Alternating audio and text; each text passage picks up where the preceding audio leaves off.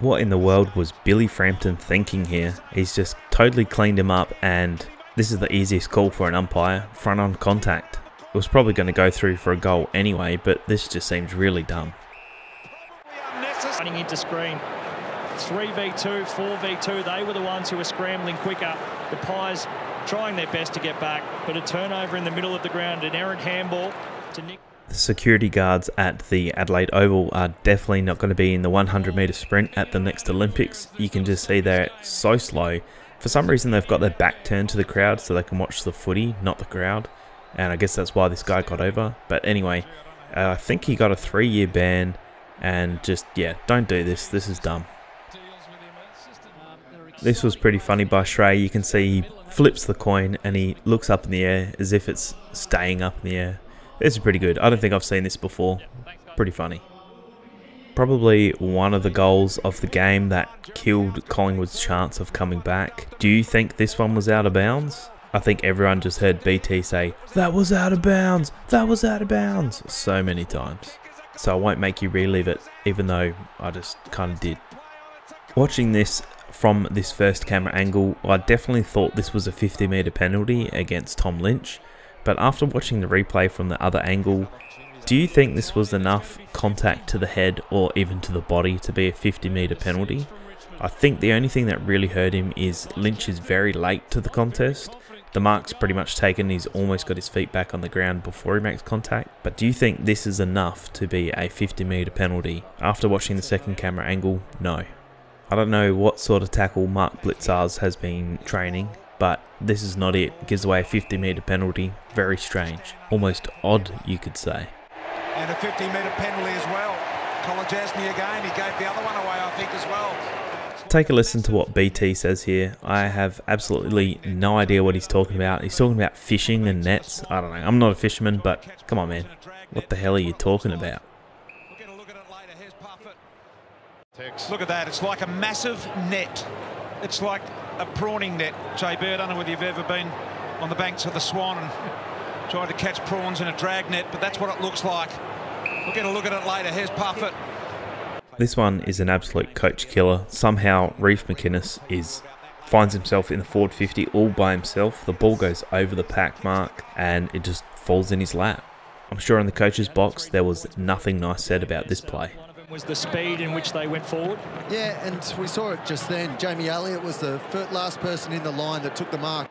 You don't see Darcy Moore make too many mistakes, and especially not in the first quarter. Somehow he just handballs this to Hill and he takes the advantage and kicks the goal. The Pies are in big trouble. Guthrie cleverly takes the ball and hits the point post, so it's the throw in, and you can see everyone else is sort of stopped except for the umpires. The umpires haven't blown the whistle, so it's kind of like it's play on, but everyone knows it's not, so everyone just sort of stands around just waiting for the umpire to do something. How good's this fake handball by Finlayson? He fakes one and he actually trips his defender right in front of him as well. Really nice fake, and somehow this curves back for a goal. In another play, Finlayson's going for goal and he sort of snuck his way out to widen the angle, and then he just completely shanks the kick anyway. The Pies had a night to forget, and Frampton yet again just does Frampton things and he handballs it straight into Darcy Moore's face. What in the world are these guys doing at the moment? This was really well done by the umpires. You can see in live speed that you're not entirely sure who the ball comes out of. The umpires also don't know. They don't have the privilege of watching the super slow-mo to see whose foot it came off last. And they do the right thing, they come together and they can't say for sure whose foot it came out on. So in the end it's a throw-in, which is the right decision. So you're not certain, we have to throw it in. So that's the correct decision, just like the... This is probably one of the most impressive kicks I've seen so far this season. You can see Ollie Henry marks the ball in 50 metres. You can see Dempsey's running towards goal and he just hits him perfectly on the chest.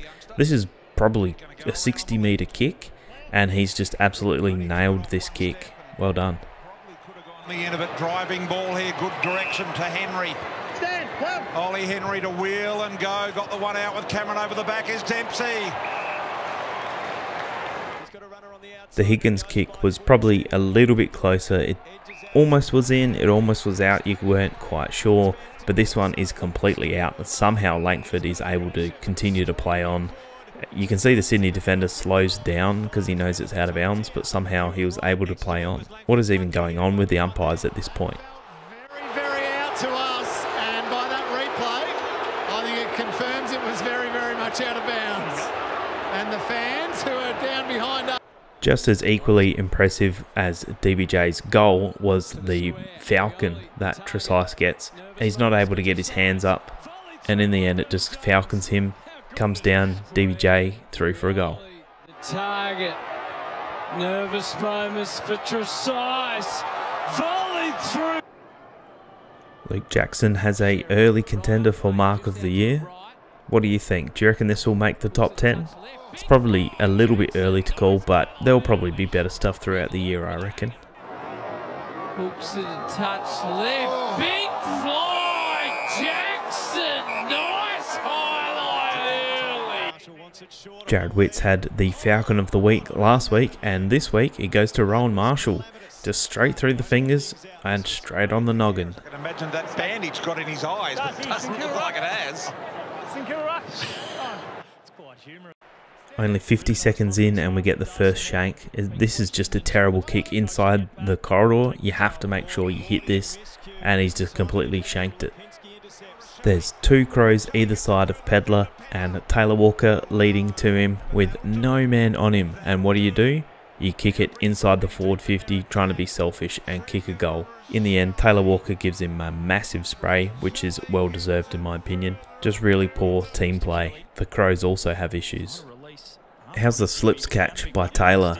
He probably should have been in my Brownlow votes looking back at this game, but this mark here was absolutely awesome. Very surprising that there wasn't much more talk about this, but you can see Toby Green actually goes up with the foot out, the studs up, and it's not a free kick. He does make contact with the other player. It's not very forceful contact, but he does still make contact. What do you think? Should this been a fine or a free kick at least? Should have this been paid a mark to Tim Taranto? He probably had it long enough, but I don't know if he was holding it enough, if that makes any sense. What do you think? Is this a mark? How's this tackle from where?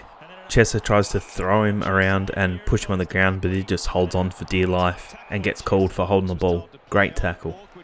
Massive collision here between Papley and Laverty. You just love it when the two guys go really hard at the ball and just have nothing but eyes for the footy, so well done to them. What are your thoughts? Should this been a free kick, or is it fair play? Zerk Thatcher fakes not once, not twice, but 3 times on the handball, so much so that he kind of fakes himself out. It's a little bit tongue-in-cheek. And that's it for this week. Thank you very much for watching. Just a quick little reminder that if you do want to support the channel, you can become a member of the channel. It's only a very small amount per month, but it does help me out massively. So I do appreciate everyone who currently is a member. You can see them on the screen. Cammers, Sean Ducks, Austin, Flex. I'm not sure how to... Availing Tuna. Is that how you pronounce it? Let me know. And Reroar. Thank you so much to you guys for being members of the channel. If you want a shout out in these Oddity videos, be sure to become a member and I will start to shout you guys out. Thank you so much and I'll see you next week.